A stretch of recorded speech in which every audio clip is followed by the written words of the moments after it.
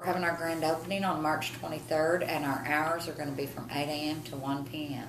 For our grand opening, of course, we won't have a band, but we will have balloons for the kids, and the Master Gardeners will be there, of course.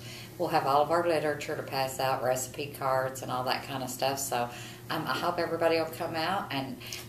One of the reasons that we're starting in March instead of May is because before, when we started in May, all the plant vendors really had, like, everything had already been planted.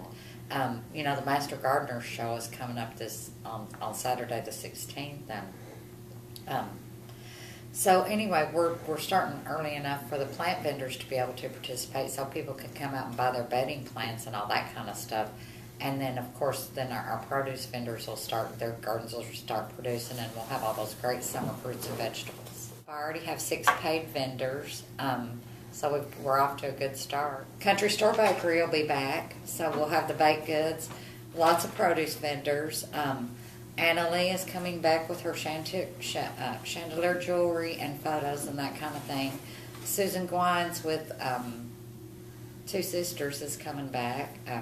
She has homemade wallets and tutus and those kind of things. And Peggy Evans with the quilts will be back. So those are the things that I know of so far. We do have one of my long-time vendors. He's been with the market ever since it began 11 years ago. This is our 11th season.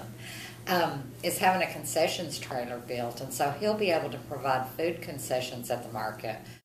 And of course, at some point during this market year, the city has appropriated some money, and they'll begin working on the building. So we don't know how that's going to figure into our market yet, but that's one of the projects that'll be coming up during the season. The season will run from March 23rd to December 21st, so we'll be open for 40 weekends this year. All the applications and information is on the city website. That's www.waxahachie.com. There's a slide on the opening page that they can just click on that'll take them straight to the documents, or under the tabs, the department tab, they can go to downtown development, and the documents are on that webpage. Or they can contact me at 469-309-4111.